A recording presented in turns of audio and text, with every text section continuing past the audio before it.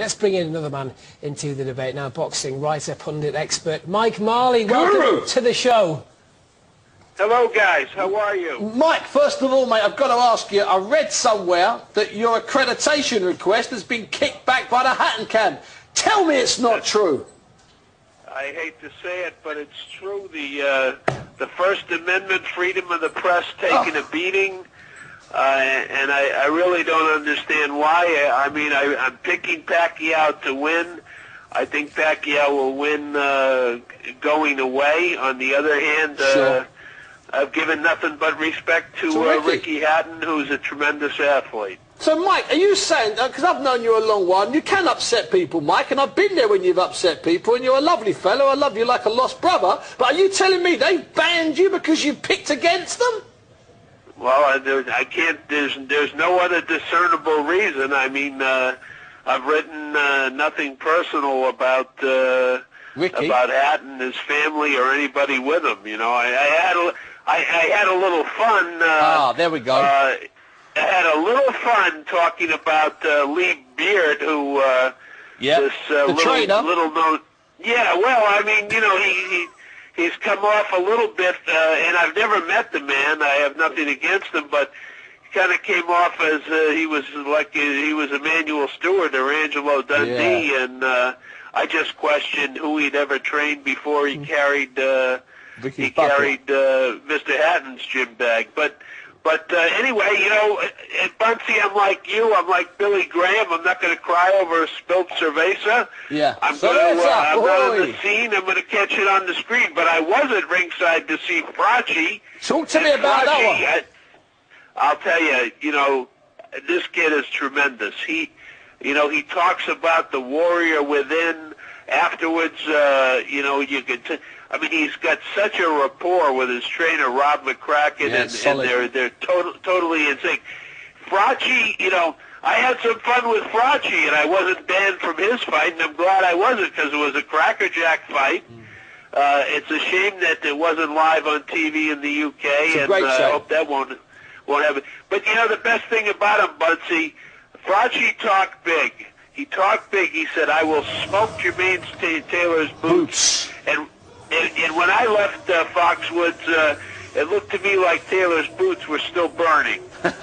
Mike, they were. So, Mike, listen, are you going to try and appeal against this Hatton ban, or have you paid your money, you're going to sit at home, you know, somewhere glorious in New York in your trendy loft apartment and watch the fight? What are you going to do, Mike?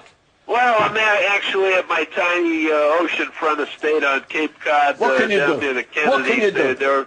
Their property's a little bit bigger than mine, but we are nearby. But I'm going to do, you know, as Don King would say, if you can't be on the scene, catch it on the screen. And Bob Arum called me. I don't want to make a, you know, look, whatever somebody's nose is out of joint the Hatton camp, you know, I would say that I've been thrown out of better places than the MGM Grand, but that wouldn't be true. I have been thrown out of worse. So whatever it is, look, a press credential, I've only been covering fights since Ali Liston 2, the rematch in Lewiston, Maine. You junior, you. Yeah, low those 45 years ago. But a press credential is a privilege, not a right.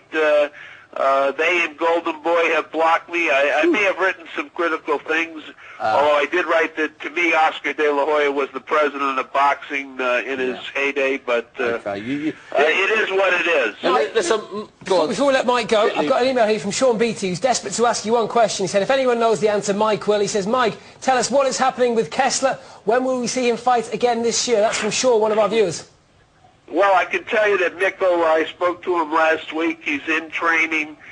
He's got a mandatory bout against Gusimil Perdomo. Unfortunately, it's a mandatory. I'm not going to tell you it's a sensational fight, but he'll have to fulfill the mandatory late summer.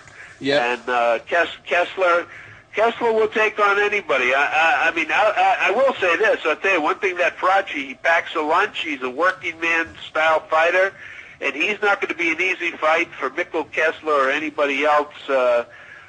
Tremendous props and great respect for Carl Froch.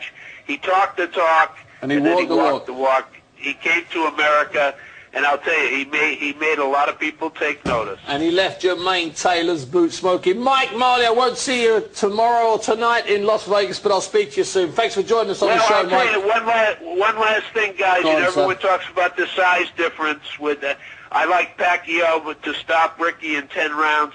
Don't forget, Floyd Mayweather started out at 130 pounds. So we're not forgetting I think all this talk about the size difference is overrated. Mabuhay ka mani, as we say in the Philippines. Listen, and all respect to Ricky, it'll be a crackerjack fight. And as we say in South London, I'll speak to you later on, son. Thanks very much indeed, Cheers, Mike. Guys. See you, kid. Cheers.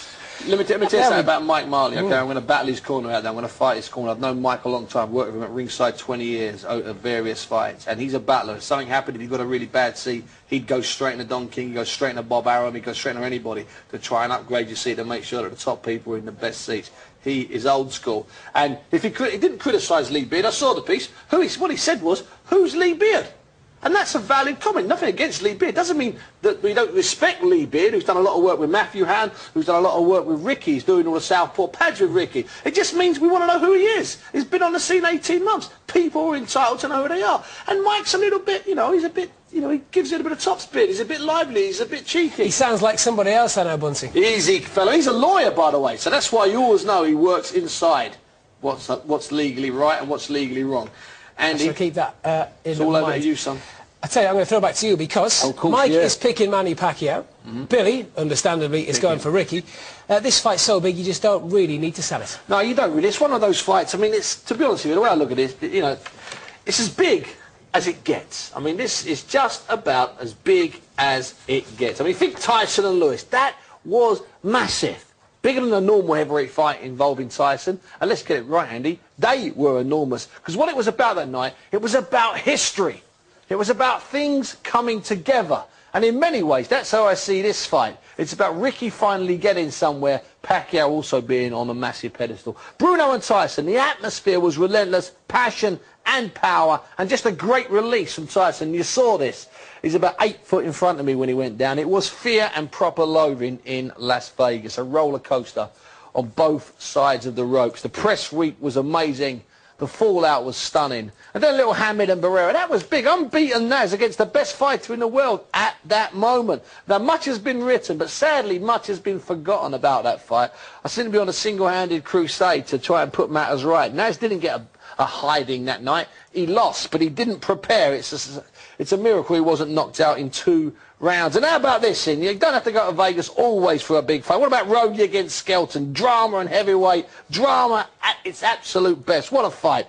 It truly doesn't get any bigger than that big one. However, this weekend, I think, Andy, is going to be absolutely sensational. They've done 20,000 tickets in the closed circuit, which I think are about $20. The venue sold out for about 16,000. By the way, last year, De La Hoya Pacquiao, there were 2,500 empty seats sold on the day. So this is a proper sellout. I think there'll be 25,000 Brits there. It's done in America, nearly $1 million on pay-per-view. So they're going to be splitting an awful lot of pound notes, my friend. And there must be 1 or 2 people back home because we're getting the emails flooding in. I'm going to just surmise what we've got from a few of them. Go on, son. Got a bucket load of emails saying, is this fight lessened because there's no real title on the line? We've got a bucket load more saying that just makes the governing bodies look bad. Well, where do you stand on that? Well, the IBO are in the mix, and some people recognise the IBO. I recognise the IBO, I recognise all of them. And the IBO is one of the new organisations. It's a lovely organisation run by some fine people. What's on the line also is this sort of fictitious pound-for-pound thing. I'm never sure about the pound-for-pound thing. I'm even less sure about the Ring magazine belt. Oscar De La Hoya owns the Ring magazine belt, Ring magazine, so that's a little bit tricky. Now, this could be a sign of the times, but I say that every year. I've been saying it for 10 years. Oh, this fight will be the sign of the times. This is the fight when the fighters and the promoters say, up yours to the sanctioning bodies. They haven't really said up yours to the sanctioning Steve, fingers bodies. down. We apologise if anyone was offended by that. No, it was part. I wasn't doing it personally. Hey, listen, there's a group of people in Venezuela, a group of people in Puerto Rico, a group of people in Mexico City who run boxing. You're allowed to do it to them. Any children watching bunking off school, you shouldn't be bunking off school anyway. And if you saw me stick my 2 fingers up, get back to school. Carry on, Andy. No, listen, just to... You're not lost for words, are you, kid? Never. Well, ever, most weeks. But can I just ask you, is that a pink fleck in that jacket? Or is it purple? What's that line? I think it's violet.